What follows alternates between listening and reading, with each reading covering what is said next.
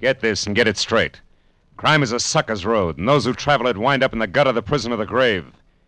This time a bride-to-be, a corpse in a plush bungalow, and a southern drawl behind a gun all had one thing in common. They moved through the same deep shadow. It happened like this. From the pen of Raymond Chandler, outstanding author of crime fiction, comes his most famous character in The Adventures of Philip Marlowe.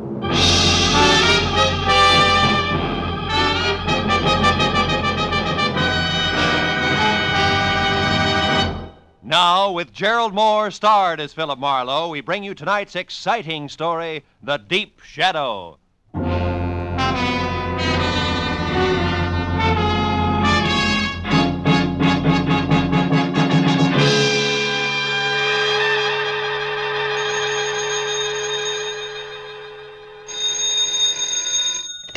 Hello. Mr. Philip Marlowe, please. This is Marlowe. Oh, my name is Harvey Kettering, and I'm to be married in 4 hours at 9 sharp. Well, congratulations. I hope you'll be very happy. But my bride is gone.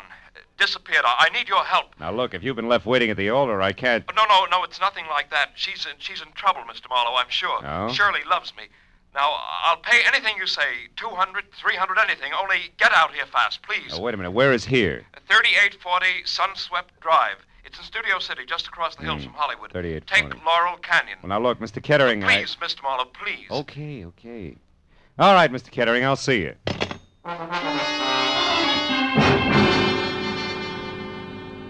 The address he gave me turned out to be a healthy chunk of old Spain.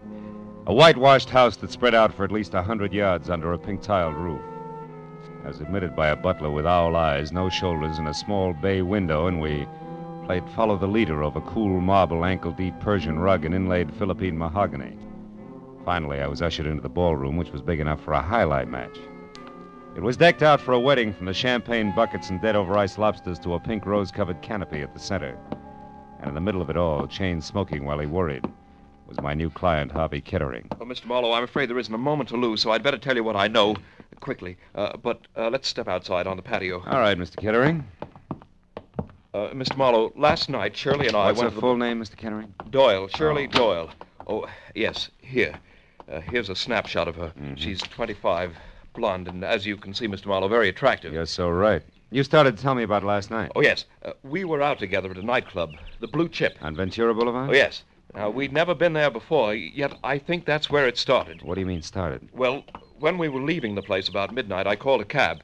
I was just giving the driver Shirley's home address, the Moore Park Court Apartments, when suddenly she told me to get in and told the driver to start at once. Do you know why? No, I thought perhaps she'd seen somebody coming from the club. But when I asked her about it, she said it was just her nerves, since tomorrow was her wedding day. I see. Then today she was supposed to call, but she didn't. At 2, I called her. Talk to her? No, she was gone. But I talked to the daymaid. She said when she arrived, she brought in a note that had been left outside Shirley's door. There's one of those leave-a-message pads in a box on her porch rail. Mm-hmm. She said it seemed to upset Shirley terribly. Mr. Marlowe, what are we going to do? Well, now, look, have you been over there to Shirley's place? No, I haven't. Got a key? Yes, I do. All right, Mr. Kettering, you have the key, so let's go. But, what shall I do about the guests, the minister? Nothing right now. We may be lucky.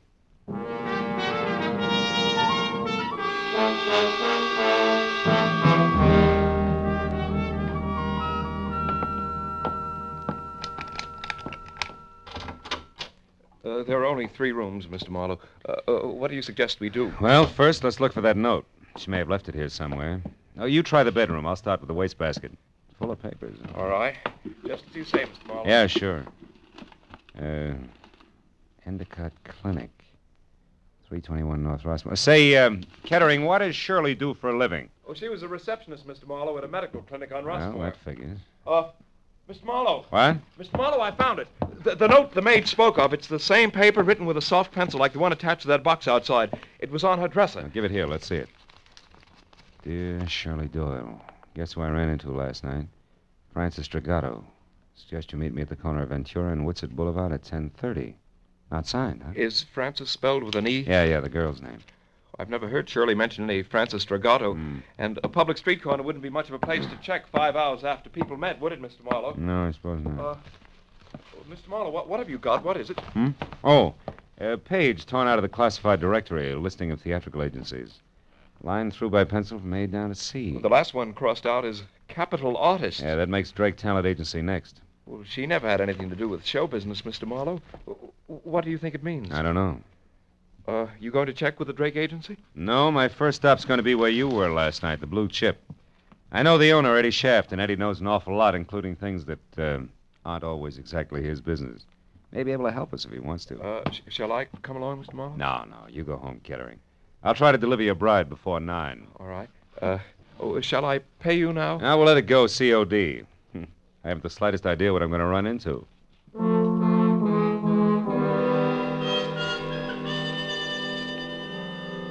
The snapshot of Shirley Doyle my client had given me reminded me of the kid you went to school with. You know, she had the kind of well-scrubbed look you knew was quick to smile, but I knew that she could be in a lot of trouble if she was tied in at all with the dapper Eddie Shaft.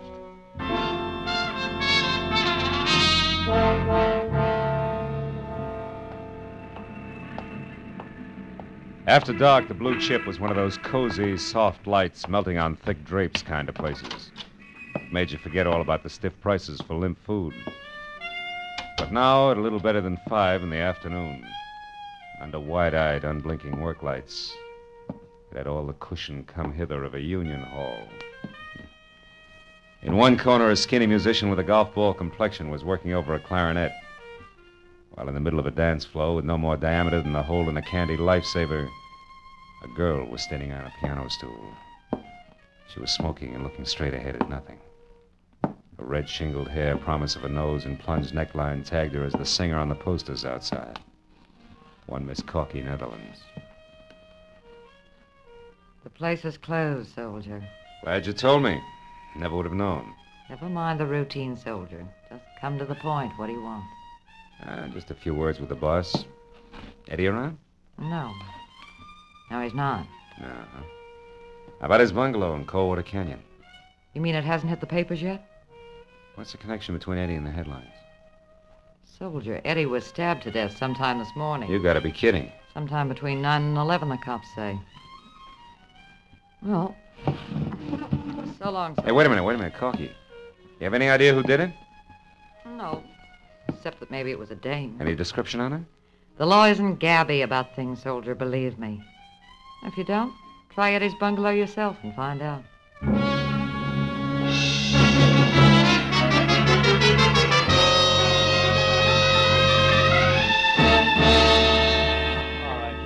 Hustle up, will you? Oh, yeah, and Mooney, don't forget to have that fingerprint crew go over his other car on that back porch rail. Okay, Lieutenant. Hey, can they start the body downtown now? Yeah, I guess so. We're not going to get any smarter staring at it. Hiya, Matthews. Huh? Oh, hello, Phil. What brings you up here? Curiosity, I was in the neighborhood. What's the setup? I hear it's supposed to be a woman. Could be.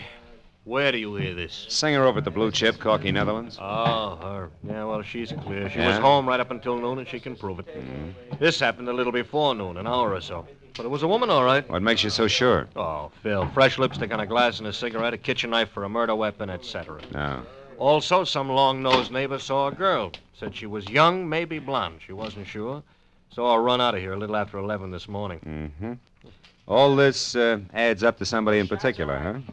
Well, it should, Phil. Norma Mayetta. Who? She was... Norma Mayetta is her name. She Oh, was yeah, Eddie's dearest, yeah. you see. It should add, but it doesn't. She left town last night for Chicago in the 1 a.m. plane. We checked it. Of course, Eddie Shaft went with a lot of girls. Excuse me, That's so Lieutenant. right. We just got hold of that night cashier over at the Blue Chip. Yeah, what do you say, Mooney? Shaft took $50,000 in small bills out of the office safe last night.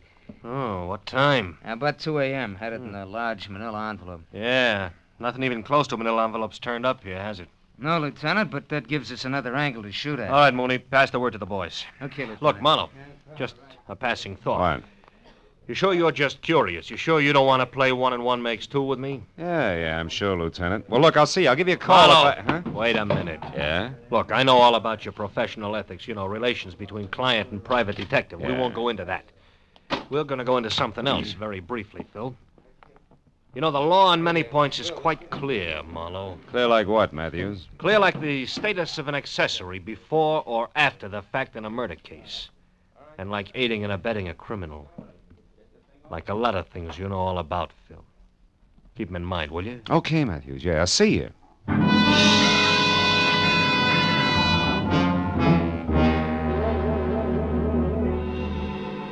Since the lieutenant hadn't mentioned Francis Dragato, I didn't see why I should. All of which made it a good time for me to cross my fingers and check the name, which had been on deck on the list in Shirley's apartment. The Drake Talent Agency. The place, which was on Sunset Strip, was strictly coy colonial, from a miniature Mount Vernon front to an oversized mirror-polished brass knocker on the front door that said my tie was crooked. And I was sure that the gentleman who answered the door noticed it. He was impeccable. In cocoa brown gabardine, white high-at-the-throat tab shirt, and also cocoa brown silk tie. And at the bottom there were thick-soled cordovans with leather laces. At the top, a crew cut over jet black horn rims. He took the glasses off, and long, soft fingers toyed with one stem while he talked. Yes, sir? My name is Philip Marlowe. I'd like to talk to Mr. Drake. I'm Mr. Drake. Oh? What was it you wanted, Mr. Marlowe? Well, I'm not exactly sure. You see, Hey, Drake, this picture here is Corky Netherlands, right? The third one over, yes. She's a client of ours. But this picture isn't what you came to talk about, is it, Mr. Marlowe? What's her home address? I beg your pardon. Come on, quick. It's important. And confidential. This isn't a Lonely Skip Hearts it. Club, Mr. Marlowe. I was playing a long shot when I knocked on your door, Drake, but now it's paid off, so tell me. Any stranger called for Corky's address today? I don't know, and the secretary's already left. Look here, Mr. Marlowe. What's this all about? Murder, Mr. Drake. Murder? A messy one. Now, do you give me the address, or do I start after it myself? Well, I don't know. Come on, answer up, Drake. The Towers, an apartment hotel on Ivar. Now, one last thing. Don't call her after I leave unless you want to be up to your hand-stitched lapels in cops.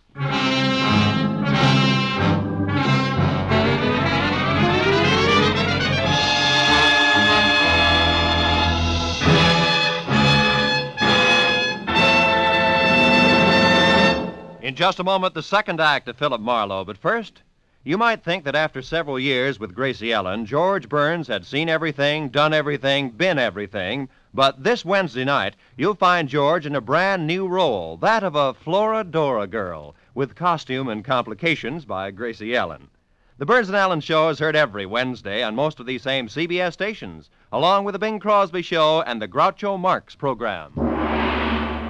Now, with our star, Gerald Moore, we return to the second act of Philip Marlowe and tonight's story, The Deep Shadow.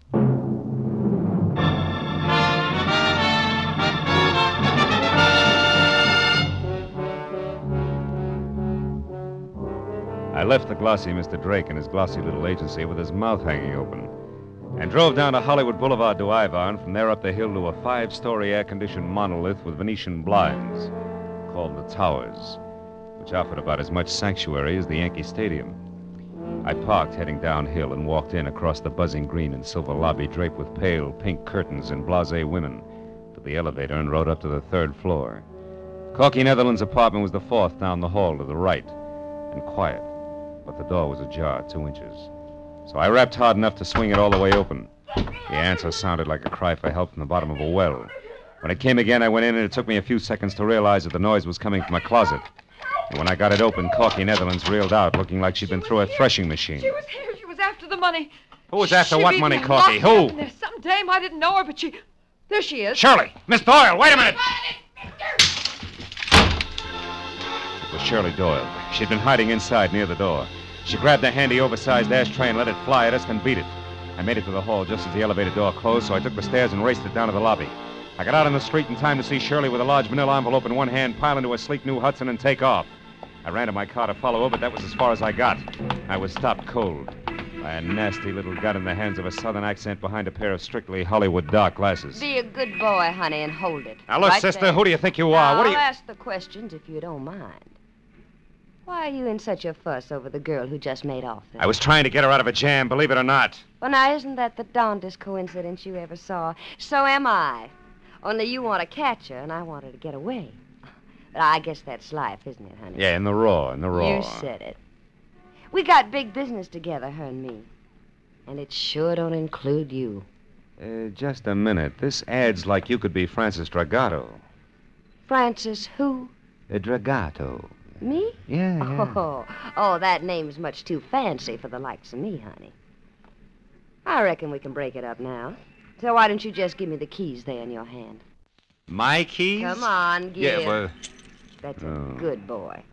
Now, don't try anything silly. And, don't fret, honey. I'll leave your car 2 or 3 blocks down the street here. Look, maybe you ought to go back upstairs and console little sugar child up there. Maybe take her to a movie or something. You know, to cool her off. Well, that's a nice, fresh thought. I'm loaded with them. Yeah, you're Try loaded. me again sometime.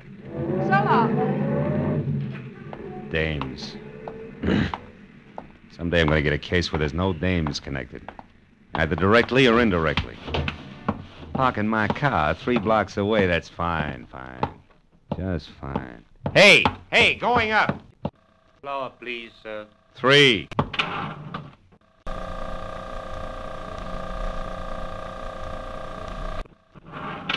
Did you catch her, Marlowe? Did you get her? No, she got away. Which leaves you and me, Corky, to make cozy conversation about that mention of dough you slipped on when I let you out of the closet. Come on back in the room, honey. What money? Now, look, you worked for Eddie Shaft as a singer in his club, but what else was Eddie to you beside boss? Just a minute. I don't see what business that is of yours. It's easy. He was murdered. The cops have already talked to me, soldier. I'm clean. Those negotiations can be reopened at any time. But one thing, you forgot to tell them anything about dough, and yet they're very interested in 50,000 missing bucks. That 50 grand was right here in the apartment, wasn't it? Well, you can't blame a girl for trying, Marlowe. No, not unless she tries too hard. Now, what does the name Francis Dragato mean to you? Francis Dragato? Okay, skip it. Where'd you get the dough? Eddie gave it to me to keep for him. Why you? I thought Norma Maeda had the inside track with Eddie. Not after he fell in love with me. Oh, no, that's not good enough, baby. There was a double cross. Where was it? Now, look, Corky, you might as well be smart about it, huh?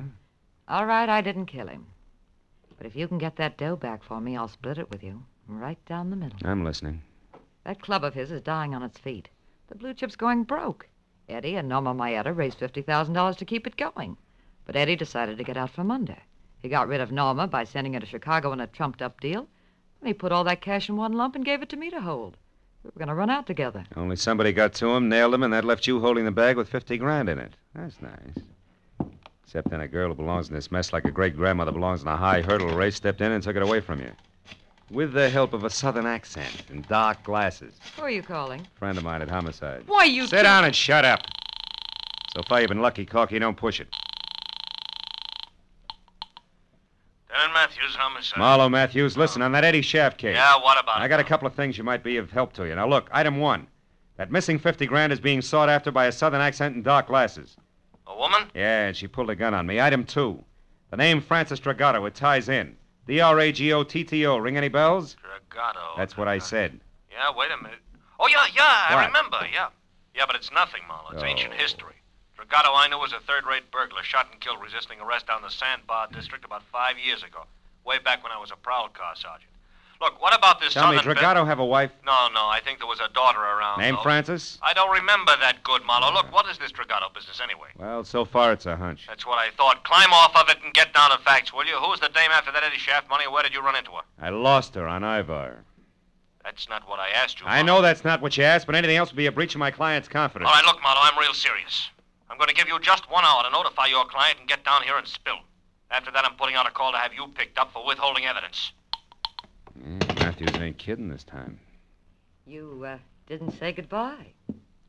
That's quite a tightrope you walk, Marlowe. Yeah, sometimes. You're good. And I'm a girl of my word. You get that money back for me and it's 50-50. You're my only chance. Don't kid an old kidder, baby. You're a girl of 2 words, double and cross. Good night, Corky. Well,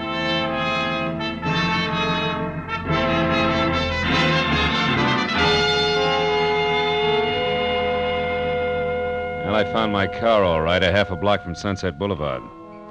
It took 20 minutes to get from there to the Sandbar district. And it was downhill all the way. It was a neighborhood squeezed and cramped in by a solid wall of massive factories, and as festered as the bottom of a bent garbage can. At the corner of River Street and 3rd, I found the house. 3 sagging, rotten stories of tenement that squatted in the eternal shadow of a huge gas tank like a sick, dirty old man. The proud, gleaming giant of City Hall was only 7 blocks away.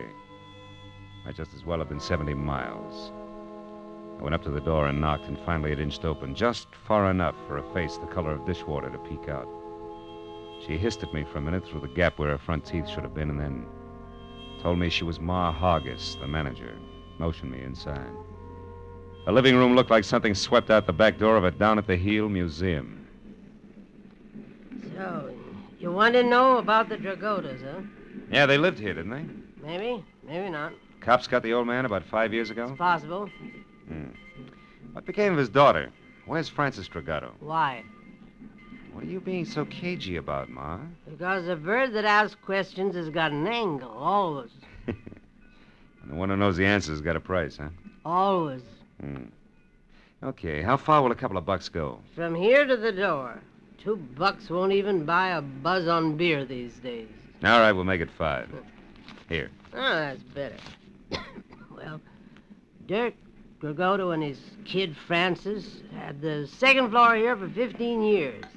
His wife died of TB first year they was here. Oh, she was a smart one, that Francis. Had a hit on her. She always said she was going to get off the sandbar someday and be somebody. Oh, I told her she'd never make it. It's too far, mister. Kids down here get dirty. And it's the kind of dirt you can't wipe off. It gets inside of mine, no. Yeah. Tell me, what happened to her? I don't know. When her old man got it, she left and I never seen her again, not to this day. Probably left town and wound up working the gin mills in some other place. Is that They the always $5 do. worth? Huh? Well, you bought sight unseen, Sonny. Tell me, you got a picture of her? Yeah. As a matter of fact, I have. Good. She was 17 at the time. It's kind of fuzzy, but you can see Hey, she wait a was- minute, Ma. Huh? Are you sure this is Francis Dragato? Say, she lived in this dump for 15 years out, I'm sure, I know. She looks like somebody else. Girl who was supposed to get married tonight. I got another picture of Francis here someplace. Wait a minute now, a better one. Let me see now. Yeah, here it is. This was took down on Olivera Street, one of them stands. Oh, that's her best friend there with her, Norma Maeta. Norma Maeta. Norma was a tough little egg. Folks drank all the time and let Norma run wild. Oh, fine. Francis Dragato and Norma Maeta are friends. I'll say. Them two was quite a I'll team. bet. I always wanted to do something for them girls, but what can you ever do in a hole like this for anybody? You've just done it, Ma. Here's 5 more. Buy yourself another light bulb. Throw a party with the change. So long.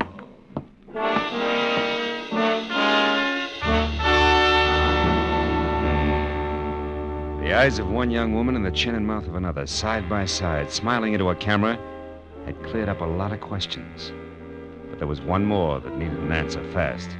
I called Matthews from the first phone booth I came to, brought him up to date in a hurry, and then asked him to check Norma Maeta's place, and if that was blank, to meet me at the Moore Park Court Apartments, which was the only other likely place I could think of. I crowded traffic lights all the way out, but he and Sergeant Mooney got there almost as soon as I did. And I led them back to Francis Dragato's well-lit cottage, the one she'd taken in her new name, Shirley Doyle. Mooney went to cover the back while Matthews and I moved in up front. Your hunches are paying off tonight, Marlowe. Oh, yeah, they're in here all right. Yeah, come on over this way. The window's open. We could catch a little conversation first, you know. It might help. Yeah, if you keep quiet, we can. I'm due in Chicago. Thanks for your help, Francis, dear. Yeah. I had to get this money. Now more than ever. You've got it, Norma, so goodbye. Now that stuffed shirt you're going to marry, you'll never know where you really came from or who you really are. Did you get that? Oh, and one more thing, dear, before I go. Yeah? I killed Eddie Shaft this morning. You what? Heard enough, I Matthews? killed No, Eddie hold it a minute. Shaft. When he put me on the plane for Chicago, I figured something was fishy, so I got off and I came back. And I found out he was selling me short for that little jerk, Corky Netherlands. We had an argument. I killed him. Of all the Then I remembered seeing you leave the blue chip last night. I needed someone like you to get the money for me, Francis. Yeah, there's your tie-in. I couldn't afford to be seen here in L.A. when I was supposed to be in Chicago. Not with a murder on my neck. But you were seen by that man who chased me at the hotel. Who, Marlowe? He's still looking for a southern drawl and dark glasses. You're the only one who knows the truth, and That's you're what in it she with me thinks. now. I'm not going to let you involve me in a murder, Norma. Getting that money was one thing, but I'm not going to be mixed up in a killing.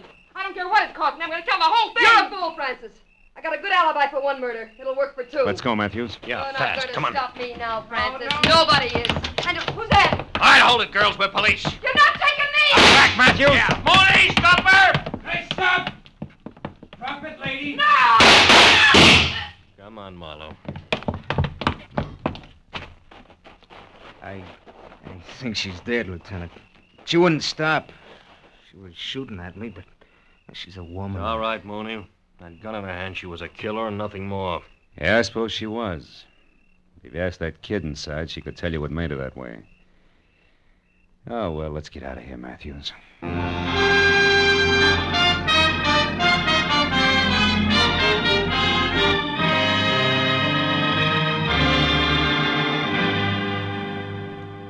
I can't thank you enough, Mr. Marlowe, for bringing Shirley, that is Frances, back to me safely. Oh, believe me, Mr. Kettering, it was a real pleasure. And you, Lieutenant Matthews, for your cooperation on withholding the publicity aspects of this horrible Oh, thing. no, it's okay, Mr. Kettering. Glad to help out. We're going to be married, you know, right away. Shirley told me the story and wanted to postpone the wedding, but I wouldn't hear of it. Good. After all, I'm not marrying her for the past. I'm marrying her for the future. Yeah. Best wishes, Mr. Kettering. Yeah. Maybe tomorrow when Shirley's calmed down. Give her my congratulations, will you?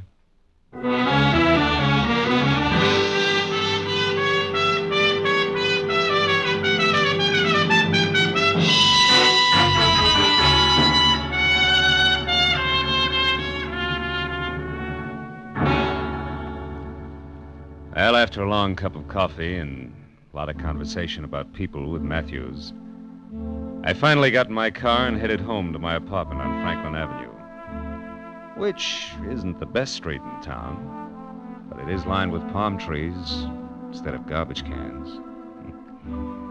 And the sun hits it all day long. Yeah, but that reminded me again of River Street, the deep perpetual shadow that hangs over it. A dirty shadow that Marhaga said could never be rubbed off. The shadow that spawns the Norma Maedas of the world. I was still thinking about it while I got ready for bed. I knew Ma wasn't 100% right. I'd seen the exception of the rule. But she was 99% right. Just enough to disturb my sleep. Oh, well. One guy can't change things. Can he?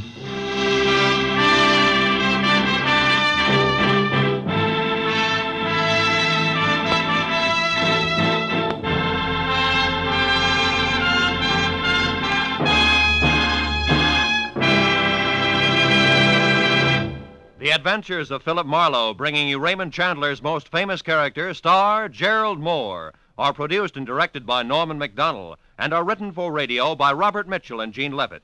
Gerald Moore may currently be seen starring in Republic's The Blonde Bandit. Featured in tonight's cast were Lillian Buyeff, Joan Banks, Verna Felton, Yvonne Patey, Jeff Corey, Jack Crucian, and Tom Holland. Detective Lieutenant Matthews is played by Larry Dobkin. The special music is composed and conducted by Richard Arant.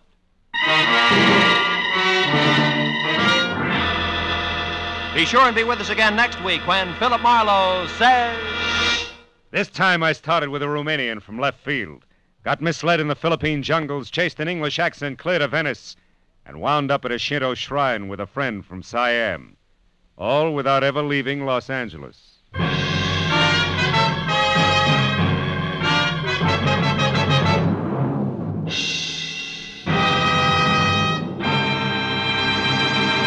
Dr. Christian, the kindly physician of River's End, has a most unusual case placed in his hands this Wednesday night on CBS.